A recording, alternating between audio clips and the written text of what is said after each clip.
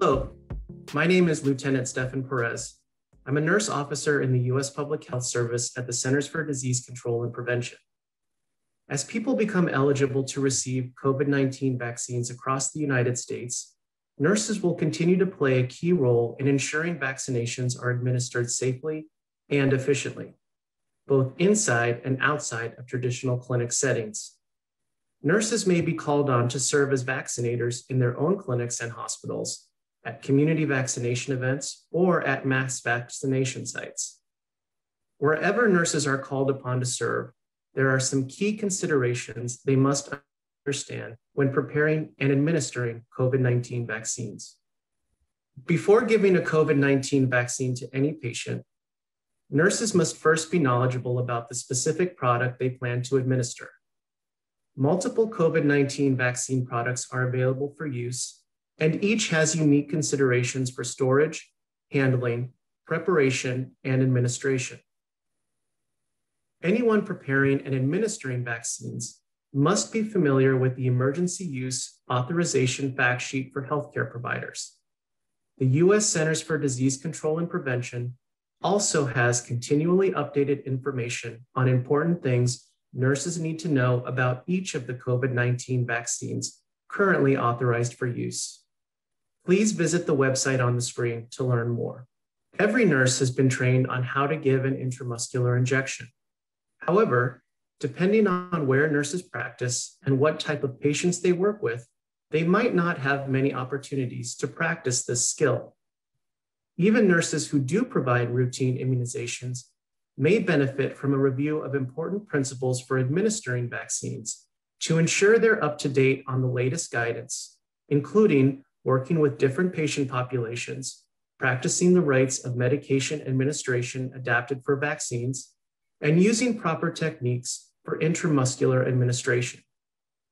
CDC provides nurses with updated information on best practices for vaccine administration, as well as offers continuing education credits. Please visit the link on the screen to learn more about this important information. Proper vaccine storage and handling practices play a very important role in protecting individuals and communities from vaccine-preventable diseases. To ensure the safety and efficacy of COVID-19 vaccines, it's important to remember that vaccine integrity is the shared responsibility of everyone, from the time the vaccine is manufactured until it is administered. Nurses should have knowledge of proper vaccine storage and handling procedures to ensure the safety and integrity of the vaccines they are administering. Please follow the link on the screen to the available resources from CDC to learn more about training and continuing education for proper vaccine storage and handling. A key role for nurses is providing important patient education about COVID-19 vaccines. Identifying trusted sources of information is critical for staying up to date on the latest guidance, patient resources, and key safety messages around these vaccines. CDC provides continually updated information. Nurses should also be familiar with Emergency Use Authorization, or EUA, fact sheet for recipients and caregivers for each COVID-19 vaccine they plan to administer. For each vaccine authorized under an EUA, the Food and Drug Administration requires that vaccine recipients or their caregivers receive the fact sheet to help them make an informed decision on vaccination. Review the resources listed in this link to learn more about patient education on COVID-19 vaccines. During this unprecedented time, nurses at every stage in their career might be called on to assist with COVID-19 vaccination efforts.